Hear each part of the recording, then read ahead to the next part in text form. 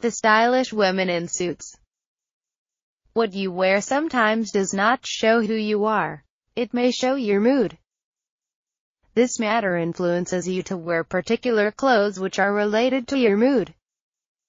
When you are in a good mood of falling in love, you may tend to wear clothes with bright colors, such as red, pink, or purple.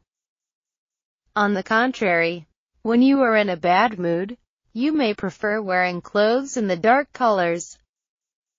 Some women like to perform feminine, but sometimes they also want to perform little bit boyish. Nevertheless, the boyish style is not always applying all elements of men's clothes. By modifying on some clothes features, you will get the boyish clothes without alleviating the feminine characteristic of women. Thanks for watching the video.